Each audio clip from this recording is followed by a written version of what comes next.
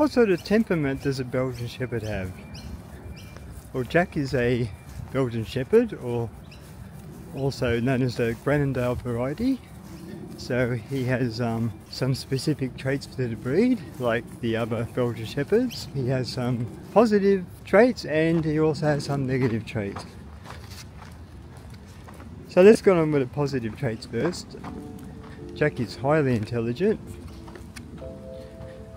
So what does that mean? It means he's easy to train, he picks things up quick, he doesn't need many repetitions to get something down pat.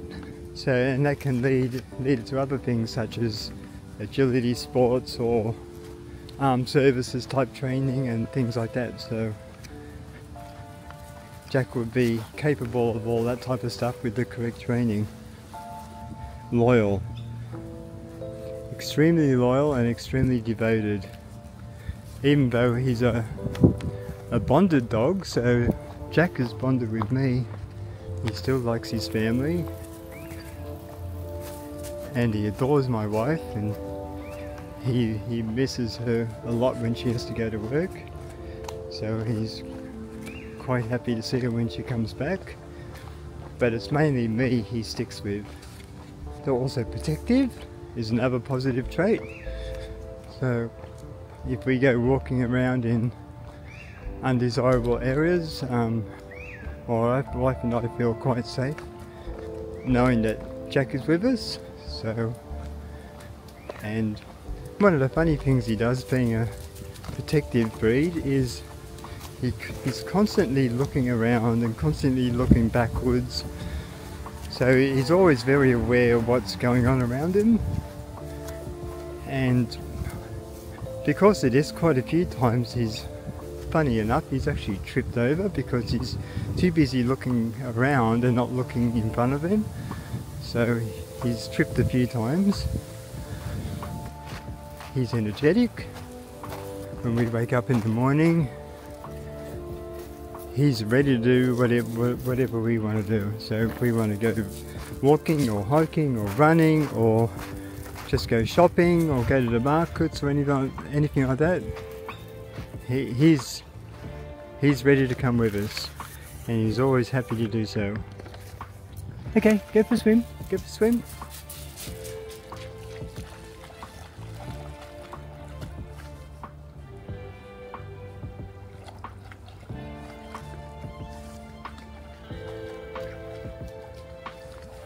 Yeah, so another positive trait is he's highly trainable. So this goes hand in hand with him being intelligent. And also this breed is eager to please, so being eager to please and being intelligent makes him easy to train new things. So let's get on with some of the negative traits. So it comes back to his energy level again. So even though that can be a positive aspect, it can also be a negative aspect, especially if he's not trained sufficiently, or exercised sufficiently. So Jack needs a lot of exercise and he needs a lot of mental stimulation, and if he doesn't get it, he'll let you know. The signs he does with us, if he hasn't had enough exercise for the day, is he'll exercise himself all night, which generally means chewing our socks, chewing our shoes, making a mess downstairs, sticking his head in containers and going through them and pulling them out, things like that. Or he'll go and squeak his loud squeaky toy at 2 AM and wake us up to let us know he wants to play. So if I exercise him enough during the day, he doesn't do that at all during the night, he sleeps. So, and I find for me it's generally 2 to 3 hours a day is enough for him. So now we're talking about the energy. One thing I see a lot of dog owners do is they don't let their dog sniff. Letting your dog sniff is going to tire the dog out much more than walking. I mean, you really can't tire a dog walking him all the time. You got to let him do things like interact with other dogs or people, or let them sniff. So I encourage him and let him sniff as long and as often as he likes, and I base the walks around that. They're independent dog, so he can be a bit of a free thinker. So sometimes he wants to do his own thing, which means he wants to go a certain he wants to do certain things. So sometimes I want to go left and he wants to go right, and he'll be extremely stubborn about that. And then there's his protection instincts. So, but it's also a positive aspect, but the negative part is he can be too protective. So I have to watch him. I have to constantly watch him when I'm outside, mainly with people who are unfamiliar with dog psychology, and quite often I get people coming up trying to pat him from behind when he's not watching, and that is going to incite a reaction, usually a quick snap at that person. So he has scared the shit out of a few people doing that. So my solution to that is just getting more and more familiar with people, and encourage people to pat him, but let him come to them and not them approach him. I was also going to get myself a leash that says "Do not pat" printed on it. Belgian Shepherds need a lot of mental stimulation, so I was a bit confused about what this meant at first. So for me, it's what I've been doing with him is I play little games like hide and seek. I usually do it every day, just little ones to get him to try and track me.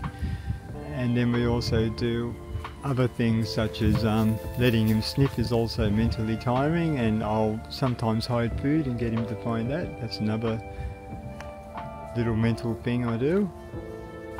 Another trait with Belgian Shepherds is they're quite reserved with people, so they're fairly aloof. So if someone comes up to him, he's not going to react like a Labrador would, for instance. He's not going to really care about any stranger that comes up to pat him. He'll tolerate them patting him, but he's not really going to be begging for it. So we've been working on that, so he actually is getting a lot better. He does go up to people sometimes now for a pat. So I'm thinking we can sort of train that a little bit. Yeah, so these dogs definitely need socialisation, and quite a bit of it, to keep them happy and also well balanced and able to take them around in public. If you like this sort of content, please like and subscribe. It encourages me to make more content.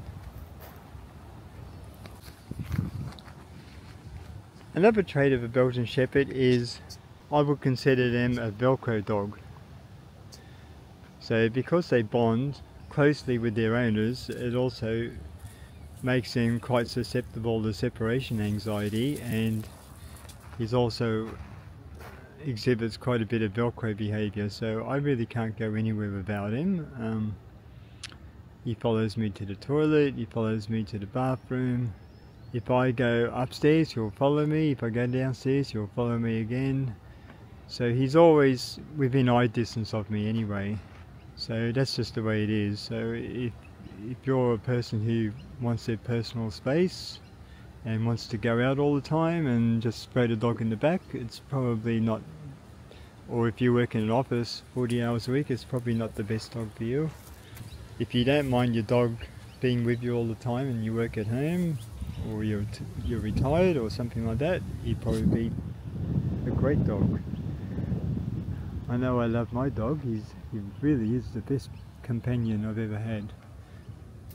Hey, come here, aren't you? You're a good boy, aren't you? Huh? You're a good boy. Yeah. Tell everyone what a good companion you are. Yeah?